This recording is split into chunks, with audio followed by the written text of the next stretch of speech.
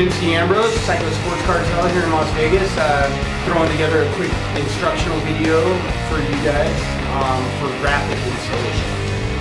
The videos that we're going to be doing are going to be different bikes, different pieces of the bikes, just so we don't bore you and they don't take too long. But tonight, one, I'm going to go over the tools necessary to do the graphics, required tools, and two, the best way to do it. Our graphics have a lot more coverage and different material than a lot of the companies out there, so they could get a little tricky, but they definitely are user-friendly, and it's something that you can do it yourself at home. So that's why we're putting these videos together, and let's get started. The first one we're going to be doing, first video, is 2015 kx450 front fender install. And I know most of you guys are like, oh, front fender, that's easy. You just got the front tip, whatever. Not really. With Psycho Sports Cartel, we go a little bit above and beyond with our graphics, and we cover the entire fender after that. To give you an example of what you should or what we recommend that you use tools-wise, blow dryer. Definitely want a blow dryer. Some people say use a heat gun. I don't like the heat gun because if you get too hot, you can scorch the graphic, and you know, it just gets too hot. Blow dryer might take a little bit more time, but it's more forgiving. So I definitely go with the blow dryer. Don't always use water, but I like to use spray bottle. Handy just in case, you know, the bigger pieces, when you have to do a little bit more forming, make them look perfect. Water is definitely good. Also, a utility knife. The finer the blades, the better. This is one I just grabbed real quick out of the toolbox, but some sort of razor knife that cut on the edges. Our templates are usually spot on. The install, however, depending on who's doing it, might not be, so that's why we have the razor, just so you don't trim off some off the side. Microfiber towel. Very, very important. Even with a squeegee, which is another tool that requires a recommended tool, I always go with microfiber. I even wrap the squeegee in microfiber just so we don't get scratching or blemishes on the graphic.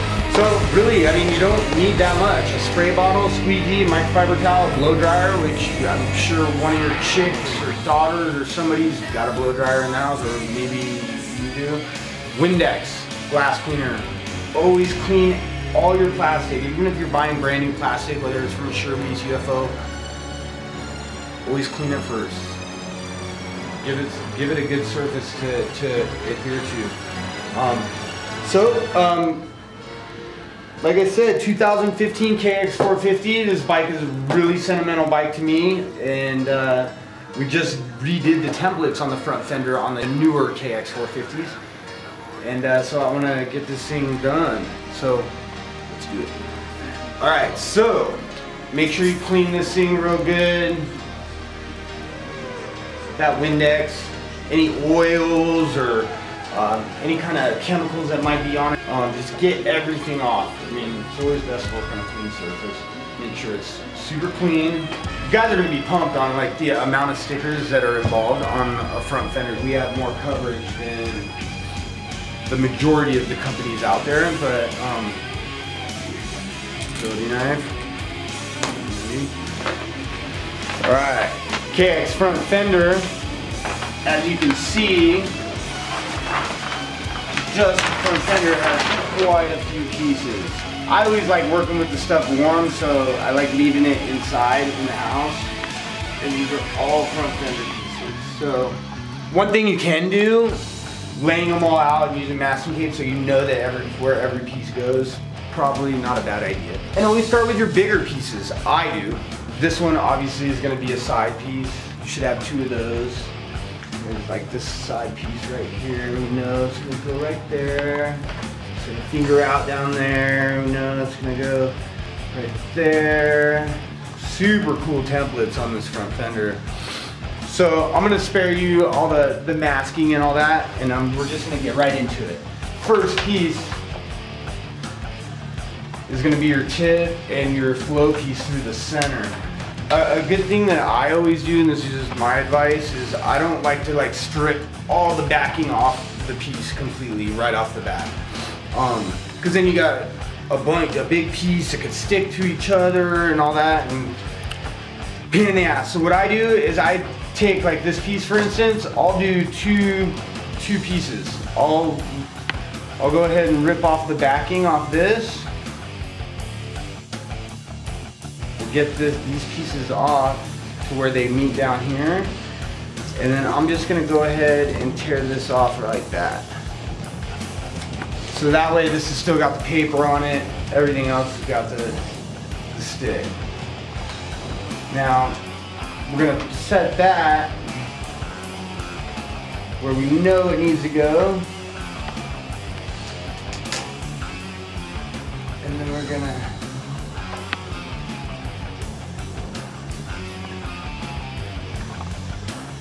get that first piece started.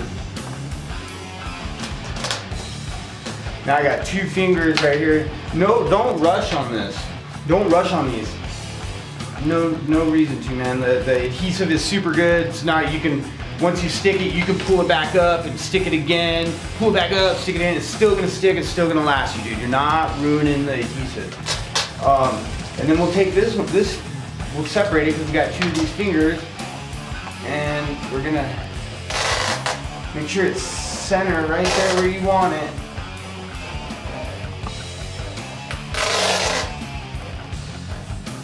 Got that stuck down, if you can see that. Then we'll do the other side. So we didn't pull the paper off, so we just go ahead and, because now, you know, we're not working it too much. So we got that.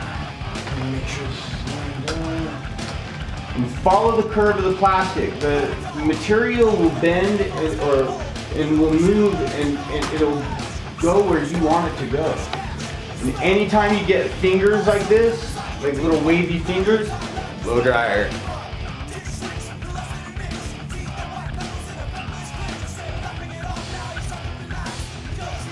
Follow this side. And then, like, see, now I have the fingers up here, you know, just because I wanted to follow the same direction that I did with that one. So I got these fingers here.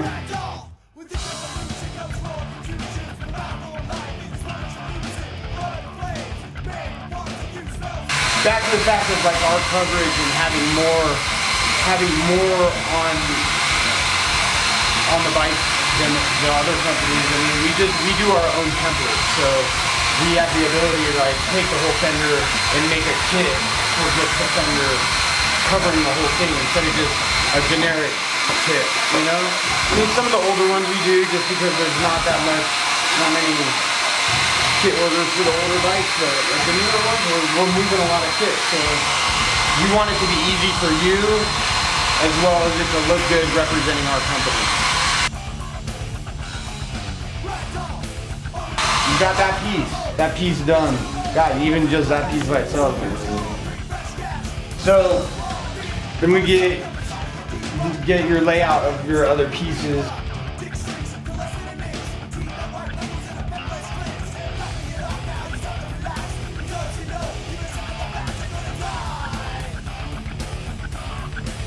You can do this too, even before you peel the backing off, like if you're dealing with cold conditions.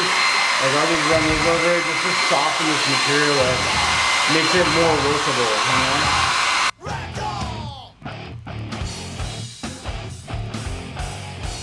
And because we're completing the eagle, what I would do is start down here so we can make sure all our lines at the very front of the fender are lining up real good.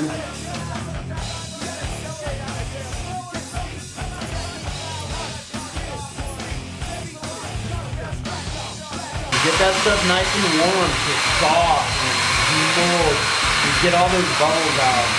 Not that I have any in there, but sometimes you will. Get those bubbles out, that material heated up, and we got this piece.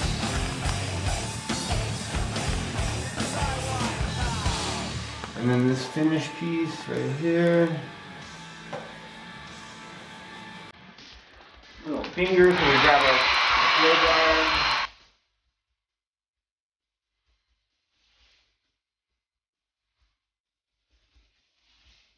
Okay, this is our centerpiece. We even got a centerpiece. Got our back pieces. Back fender.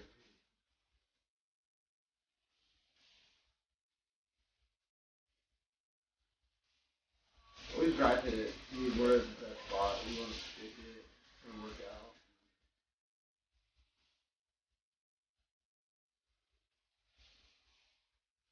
Okay, 2015 kx450 front fender, PSC graphic install. It is easy, man. Easy to do. Definitely can do it yourself.